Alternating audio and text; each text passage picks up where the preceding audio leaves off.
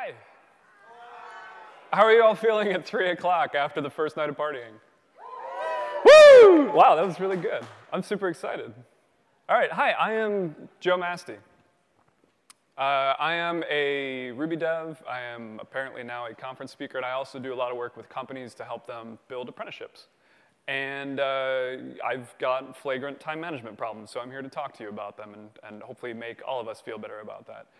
Informal survey, we're all friends here. Who in this room has either done work today or was working yesterday, which, as a note, was Sunday? Raise your hands. Me too. That is 50-ish% of the audience? Yeah. So like I said, yesterday was Sunday, and half of us were working. So I have this problem, right? So like I said, I want to be these things. I'm a software developer. I have this need to get stuff done. And I feel like I don't do enough. I feel like I need to be productive all the time. I feel like I need to be contributing meaningful code constantly. And this is something that's been weighing on me really for the last couple of years, because we get this image, right, of people who are constantly producing. And you get like the Zed Shaws of the world, and they put out 10,000 books every friggin' year. And so that's the image that I have. And on top of that, now that we're in like the Instagram culture, I feel like this is how it's supposed to look. Like, this lady is so put together. I don't even know anything about her. She has a cool hipster camera. I don't even own a camera. Her tea looks really well brewed. I bet she does like thought leadering before breakfast, and I am struggling, right? And then on top of that, now we're in the software world. I'm supposed to be this like magical unicorn. Not only should I be productive 100% of the time, I also need to be more productive than everyone else. If companies are only interested in taking the top 10% of programmers, and if this mythical 10x programmer is a thing, which it's not, but they believe it is, and so we're still in this place, I need to be the most productive. And that's hurting us. And I think that you have this problem too. And I don't think that just because you showed up for a productivity talk, which thank you for showing up for a productivity talk. I think that you have this because I looked at a bunch of statistics on this. I realized I'm not the only one. We're going to walk through a couple studies. We're going to talk a lot about research that's on there. This is a talk that's very heavy on cited resources, so you can look them all up online afterwards. I cite all my resources. Gallup poll a couple years ago. 25% of American salaried workers work 60+ hours a week. Now, if you back that off to only 50 hours a week, it's 40% of salaried workers. 40% of people are working 50 hours a week. And if you know anybody, or if you are that poor soul who's working 50 or 60 hours a week, you know that this is not really a Monday to Friday thing. Nobody does 60 hours Monday to Friday and then really takes Saturday off. This is this sort of like low-level burn all day long, all week long kind of thing, right? More than half Americans have gone 12 months without a vacation. So we have this conversation, right, like how much vacation time should we have? It turns out Americans forfeit about 25% of their vacation every year. So if I gave you more vacation, it would not matter because you're not taking it anyway, right? This one kills me. I have such an axe to grind on this one. About 2/3 of workers eat at their desk, work at their desk. Maybe people do this. This is like I have so much to get done, I'll just grab a sandwich. And so you start to get this picture, right, of this out-of-control situation where because we feel the need to get so much done, we're consuming all of our time. And the result of that is this stunning but statistically accurate number here, which is that 13% of workers are engaged. So we've got this worldwide poll. 13% are engaged, and I always forget this number. 24%, almost twice as many, are actively disengaged, which I can't quite exactly tell what that is, but I'm pretty sure that's the point where you're about to burn the building down and walk out, is like 25% of people. About half as many are actually actively engaged. Does anyone here work on a team? Anyone work with other people? Okay. Thank you. Again, checking that you're awake. If you work on a team, if you are one of these people, that energy spills over into the rest of your team. So not only do you have this problem for yourself, God help you if you're a leader. If you have people reporting to you, that energy cascades onto those folks. So we have this problem. There's a great quote that I saw on it. When demand exceeds capacity, we make expedient choices. And I think the expedient choices, when we don't really know how to solve this problem, are to start sacrificing the parts of the rest of our life, right? Like it subsumes more of your time and your energy, and you do the work at home, you do the work in bed, you do the work before you eat, you just don't bother eating. That's how we do it, right? So being the child of the internet that I am, I decided that somebody has probably written about this and that maybe they could help me out. Fuck that, I can't even like get into this number. I don't have time for that. And even better about this, by the way, true fact, I discovered I wanted to use this screenshot, and I waited a day, and I came back, and I'd written it down, and there were 300 more of them in the one day between when I decided that this was ridiculous and the time I took the screenshot. There's some good advice out there, I'm sure. I decided instead we'll Google around. I'll Google productivity and we'll get some articles instead. And some of the advice was okay, but some of the advice was iffy. This is a list on Forbes, known for their intellectual rigor. 5-minute list. So this is the context of this tip is if you are brain melt, can't handle doing productive work anymore, here's one fast, easy tip to push your face against the grindstone just a little bit harder. Thanks, Forbes. There's another article. Evaluate clubs or subscriptions that you're a member. If time spent on them can't be justified, drop out. Right? I don't get enough done. I still have hobbies and interests and friends. All right. This article, this is not even like, backwater 2006 of the internet. This article is from last week. So this is like actively up near the top of my Google list. That's how I picked these articles. I went through like the top 5, and that's where all these are coming from. It's no secret that the more time you have for work, the more you can achieve. This is even better if you look at the surrounding text. The actual tip is just wake up earlier and start working earlier. And I don't know about you, I am not going to go to bed any earlier to accommodate this, right? And so the reality of this tip is just don't sleep, right? And then this is my favorite. This makes me so happy because I found lifehack.org, so we're going to get some life hacks on. Identify your time thieves. What a great metaphor. Like immediately, like the problem isn't me, the problem is I have time thieves, and they're like little gnomes that come in the night and they take my time, and then I can't get enough stuff done, right? And if I can muster up enough energy, I'm gonna chase away my time thieves. And this kind of metaphor, though, this isn't a unique metaphor, right? Rescue time, this is a really common productivity tool. Rescue your time from the time thieves. And as another aside, while I was taking this, I looked down on here. This is this like, why you should buy our product. This is where I will tell you when you spent more than 2 hours on Facebook. So if you need more of reinforcement that all of us have this problem, man, this clearly came from somebody's like personal story of just cannot get under 2 hours of Facebook. That hurts. So early talk summary. If you want to be a 10x unicorn, chase your time thieves and rescue your time. And while this sounds like such a wonderful romantic movie, basically, it's not effective. And we're doing these things, right? And God help you, you take this advice, and it's not working. And the more that this happens, when this happens to me, the more that I focus on it, the worse time I have of it, and I find myself back doing the things that aren't productive, and that I feel guilty about not being productive. And then when I try to spend time with my family, I feel guilt that I have not spent that time being productive. This is what I want my life to look like. I want to spend time on work. I love work. I really do love work. But I also want to spend time on other things that are important to me. There's more than goes to the work. And this is kind of where I am. Aren't productive. And my contention here is that A, I'm not going to reclaim that last 1% for hopefully obvious reasons. But my contention is that the reason that this is so out of whack is that we are measuring the wrong thing. It is all well and good to not waste your time. But we optimize what we measure. And so we're going to talk about how to optimize better. We can do better.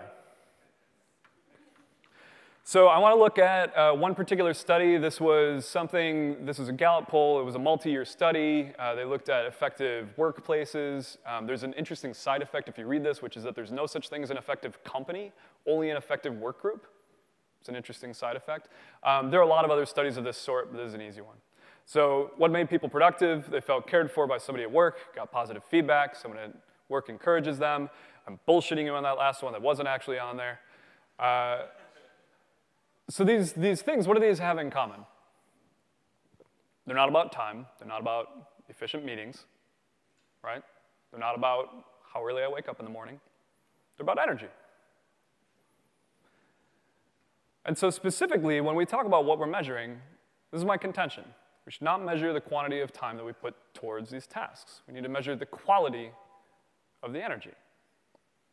And when you start to think through this, when you take this position, a lot of the things that we just covered a minute ago start to make sense, right? If you find yourself browsing Facebook for an hour or 2 hours or something, there may be a reason behind this. If you have employees who are chronically having trouble focusing, the answer to this is not to make it physically impossible for them to do anything but focus. This is a sign that things are out of whack. And we need to learn to actually balance those things. So if we want to get back to this place, let's discuss some tips. I was inspired by those life hacks. I love life hacks. I don't really, but seems like a good way to do it. So here are my contentions. This is how we're gonna break down. I did it again, more study on what it is that people found that is effective in managing energy. And I think it falls into these three categories: getting more energy, spending it wisely, and figuring out how to recharge. So getting energy. This is probably the easiest one. I'm going to spend a couple minutes telling you things that you probably know. It's interesting to see how factually these things work, like how the received wisdom works here. Let's talk about sleep. I know, it's a tiny pig. I love tiny pigs. So there's a reason I gave you this tiny pig, is because some of you aren't sleeping enough, and I just wanted to give you this lovely list here of things that happened where it was found after investigation that it was due to lack of sleep. Chernobyl, the Exxon Valdez, Bhopal, 3 Mile Island, and the Challenger explosion. It's a cute tiny pig. We need sleep. We need sleep. And it's not just about quantity of sleep, it's about quality of sleep. Both of these things are very important. This is a surprising statistic to me. Although I am clearly within the 80% camp here. I did not think that so many people were. 80% of people sleep with their cell phones. So who sleeps with their cell phone? Is it going to be like 80%? Literally, like either within arm's reach, I think is the answer here. Mine's in airplane mode, and I use it for the time. Does that count? Yeah. I never ever check it. Like literally never. We'll talk about that. Well, and so here's the thing, right, is that if you are a reasonable person, you use your cell phone for a clock, right? If you have an alarm, it's your clock alarm. Like, nobody's got that beep beep thing on the side of their bed anymore, right? Yeah? A couple people still have that on the side of their bed. But because we're in this spot now where devices serve multiple purposes, this is a danger. Because as it turns out, you probably, except for you, are looking at your screen as you go to bed. I've talked to a lot of people who say that the time when they can get stuff done is right before bed. So you hop into bed, and then you stare at your screen for a while, and then when you're too tired to continue, you kind of put your head down, right? But it turns out that using screens, this is about iPads, using screens is enough to suppress your nighttime melatonin. So melatonin is, if you don't know, it is the sleepy drug that makes you want to go to sleep. So staring at your screen is going to slow down your ability to go to sleep. Alcohol. The time when they can, I'm not going to make you raise your hand. If you are on a team that does a fair amount of drinking after work, this is my former team that are laughing really hard. you're faster to fall asleep. So this is funny, because maybe you can counteract your cell phone use by being wasted when you go to sleep. But it reduces REM sleep, which, if you don't remember the research on that, REM sleep is the one that has an effect on concentration, motor skills, and memory. So if you didn't remember that, maybe you're going to sleep wasted too often. So quality of sleep. Exercise, I know. They're so cute. Exercise. That's only nominally about exercise, but that's really cute.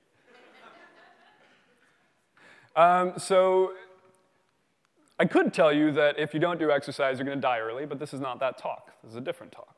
I could tell you that if you have depression or if you deal with too much stress, that exercise will help you deal with depression and stress. But this is not that talk. This is a productivity talk, so we're going to keep it in scope here. It turns out that doing even a little bit of exercise, 10 minutes, is not very much exercise. Gives you an immediate boost to concentration and mental focus. So we're going to go into in a little bit how we should spend time recuperating, but keep this in mind, that even a small amount of exercise, bike into work, walk from the train, even a little bit is going to be really helpful. There's other research to indicate, I didn't add it to the slides here, but there's other research that indicates that the long-term effects are similar, actually. If you consistently exercise over a long period of time, that those benefits add up. So if, like many of us, you are not precisely the kind to go out and get a lot of exercise, remember that you're cutting yourself short mentally by doing so. And you're going to die early. Adequate nutrition. This is from the World Health Organization. Adequate nourishment. This should be an easy one for us. This should be a gimme. So I'm guessing that a lot of us out here have free food at work, right? I'm getting some nods. Is it healthy food? Getting some sneers. Good. Healthy food is good. We're in this really interesting spot, right? Like we are white-collar, highly paid, highly educated workers. This one should be a gimme. Eat the food that your body needs, and you will have more energy to get things done. Red Bull may give you wings, but it is not going to help you actually concentrate long-term. And then stress. This was another really interesting one to me. You should have some stress. You should have moderate stress. Much like a muscle, if you have moderate amounts of stress, your body becomes capable of dealing with this. You can expand your ability to cope with that situation. If you go way overboard, which is what happens a lot of the time, right? It's kind of what we're talking about here. It doesn't work that way, right? If you put too much stress on a muscle, it tears, and there's some great metaphor there. So, this is where we want to be. Balanced stress. Not so balanced. Spend your time wisely. Section 2. This is a freebie. You ever heard the research that says that willpower can be diminished by using it? You know, if you have a task that takes willpower, you have less willpower. So it turns out that's only true if you believe in it. So this is Carol Dweck, who if you haven't read any of her stuff, you should go look up pretty much everything she's ever done. My free gift to you for showing up to this talk is that you all get unlimited willpower from here on out. Because as it turns out, if you do the same study that shows that your willpower is diminished, but beforehand you prime people that that doesn't work that way, their willpower isn't in fact diminished. You're welcome. Multitasking. Multitasking does not work. It really, really, really does not work. If you are in your seat saying, yeah, but I'm really good at multitasking, research says that you are worse at multitasking than people who don't think they're any good at it, which is awesome. The IQ drop, similar to what you'd expect if they smoked weed or stayed up all night. We didn't talk about weed, but I'm guessing this is not going to be very productive either. So they said that the IQ drop was 15 points, which was enough to take the men in the study from wherever they were to about the average for an 8-year-old, right? Now what they didn't say, and I wish they had, is that means that if you stay up all night and then multitask, you've got the IQ of a stoned 8-year-old. I don't know why they left that out of the study, but I'm fairly confident of those results. Multitasking does not work. If you want to use your energy wisely, you need to be single-tasking. You need to get things out of your way and focus on what you're actually working on, and then put it away. Related one, I don't know about you, I end up with a lot of things in my life where they're not immediately resolvable, and I can kind of just like push them off on the side of the plate, but they're always something that I'm kind of carrying along. Just remember that there are a lot of things in our lives like that, and if you can deal with them, if you take the time, even though it's not efficient use of that time per se, you get them off of your plate and you get them done. This is something that has been reinforced in my life many, many, many times, is that when it comes down to it, the stuff that you're avoiding doing, again, you're probably avoiding doing it for a reason. If you take care of it, then you get to spend the rest of your life with that thing taken care of. So recharge. We start with energy, we use the energy, we need to recharge the energy. There are two big points of this section. This is the first one. Rest is not the same as idleness. Idleness is not the same as rest. So it turns out that when you are doing nothing, like for real nothing, I think they define it as not focused on external stimuli, your brain goes into this thing called default mode, which is neat because it also like shows why we think computers are like brains, so we have mode versions for it. It's like insert mode. So your brain does really different stuff, and the research shows that default mode, this processing that your brain does when you are for reals idle, is important to your actual cognition when you are not idle. Is your brain doing maintenance tasks? Which means that this is the problem when we talk about the 2 hours on Facebook.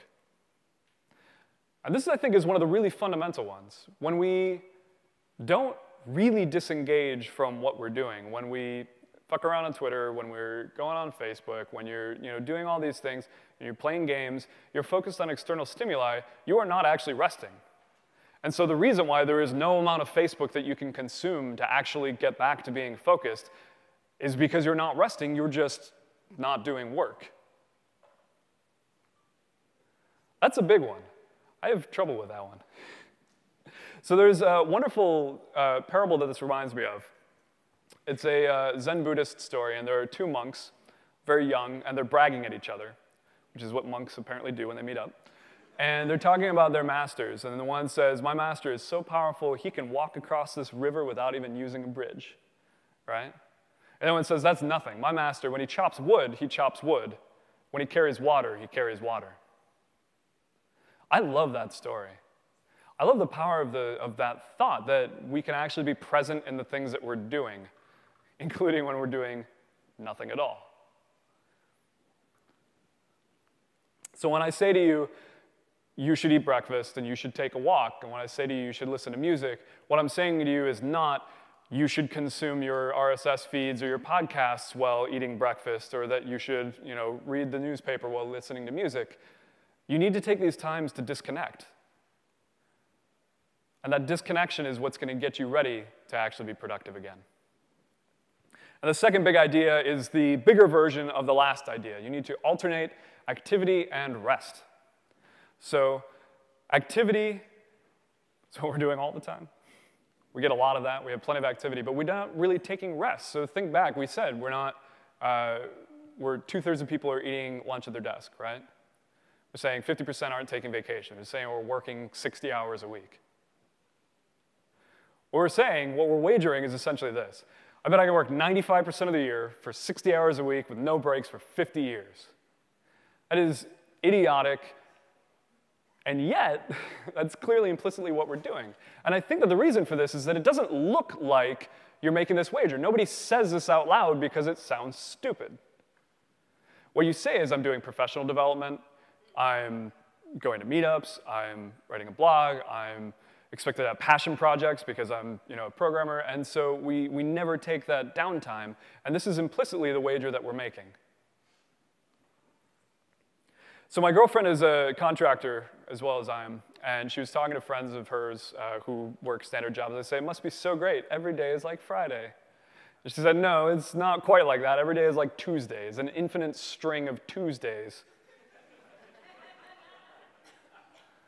I think this describes the situation really well, and that I feel like this was the goal, right? Like, this is what I wanted, was 100% output all the time. I'm gonna be like a machine. I'm gonna be like the people that they write those bullshit Forbes articles about. It'll be great.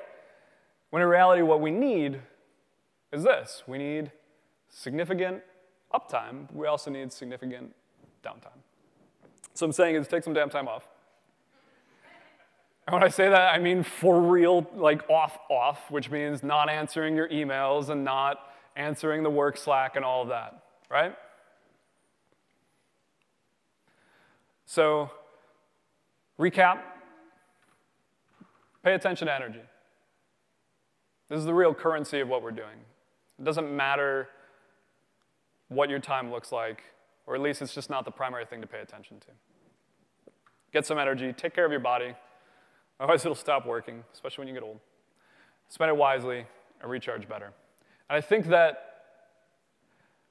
think that I'm gonna turn into a magical productivity unicorn because unicorns don't fucking exist. But I think that they don't exist. But I think that this is a better life worth living. Thank you very much.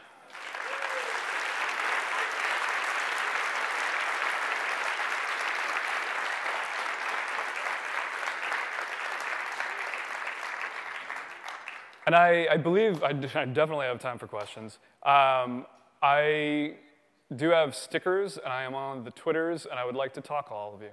So are there questions? So there's a question about, so there's this rule on your to-do list, right? If you can do it in under 5 minutes, go ahead and get it done. It's a 3-minute rule. It's from David Allen getting things done. So 3 minutes. I suspect that that's somewhat orthogonal. If you're being productive, I think the idea is don't put off things until later and then end up with an infinite list. I think where we get in trouble is the idea that I can be this kind of big productive, and then once I can't handle that anymore, that's when I'll fit in all these other things. And that, I think, is where that trouble happens, is that you're never taking that time to actually disconnect. Does that make sense? Other questions?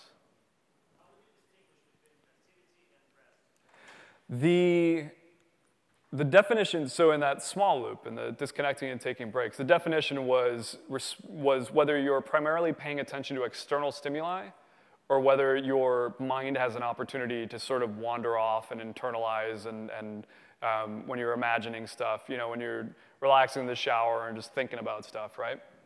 In that big loop, the difference between activity and rest, it's a good question. I don't have a precise definition for you on that. I can say sort of informally that when you're, one of the things that I've taken that makes it easier for me to have rest is I go out and I do climbing trips. I love rock climbing. Not paying attention to work, not trying to be productive. It is not particularly mentally strenuous. And that, I think that's the obscenity style definition. I'll know it when I see it, but I don't have a great definition for you on precisely what works there. Computer games? That's a good question. I haven't seen research into that. I know that on a lot of these other fronts, so computer games, you're in this situation, you're still responding to external stimuli, and so I think that in that small sense, it's not rest. Can you take a vacation that is composed of video games? I'd like for that to be true. But I don't know if I have any facts to that basis. Are questions over here? I'm looking over there. You, sir. How do you not feel guilty about not doing work? It's hard. I'm sorry. How do you not feel guilty about not doing work? It's very hard. The best recourse that I have, the reason that I back this up with stats and not just with like, hey, good life, is that taking time away from work is ultimately more productive in an absolute sense. So that the taking a 60-hour week thing, you're not actually being more productive. You're kind of, it's like more sound and noise, it's more ass and seat time, but it's not actually more productive. And so taking that time away is what's preparing you emotionally and physically and mentally for the times when you're productive. So saying if you bill by the hour, the customer enforces it for you. I think sometimes that's true. I've got, so as a contractor, I've got clients who definitely would be happy for me to put in a quasi-infinite number of hours, and even when I explain to them that I'm not effective past a certain point. That means you're not charging. Charge more. You know what? I'll take that advice. You can always charge more. So he was saying that he had heard a definition of the difference between activity and rest, where it's higher order brain function versus lower order brain function, which seems pretty plausible. If you want, so it's hard always to do everything all at once. I think if you want one real takeaway, I'm sorry, so it's when I get out of here, like this is great and all, sounds lovely, I'm gonna leave and then life's gonna happen and then I'm gonna be right back where I am. And I think that's a very real concern. I'll say that I bounce between doing these things well and doing them not well. If you want one thing that you can remind yourself of, it's that if you find yourself avoiding doing the work that you need to by screwing around on the internet, which I think is sort of endemic, that there's a reason that you're doing that. Have the knowledge that when you do that, it's because you're dulling from what you need to do, and to take that opportunity to truly disconnect. Right, and it's not because you're a bad person. You're not actually worthless. I love you all. It's a Ruby community. I can say I love you all, and it doesn't sound weird. Yeah, so she's saying that like a lot of places, people start to really brag about how busy they are. It's like, yeah, no, I haven't slept in a week, man. Like, how cool am I? And that advocating for that and the reality of that situation helps. I find it helps to shame them about it. Yeah. Just tell them, you're going to make mistakes because you don't feel like eating lunch. Screw you.